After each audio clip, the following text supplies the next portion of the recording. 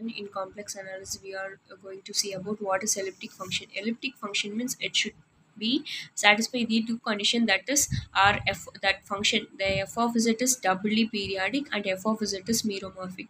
Before that, we need to know about what is doubly periodic. Doubly periodic means nothing but there exists two non-zero element. If we have one function, we have another one element, means it will give the same function as it is, so f of z. So if we have a function that is f of z, means if we add some element, means it will again give the f of z. So likewise we can add any elements, so it is a doubly periodic. And meromorphic means the function which is analytic at everywhere except the poles is called meromorphic. So if the function satisfy both doubly periodic and meromorphic, means the function is said to be elliptic function. Hope you all understand, and thank you.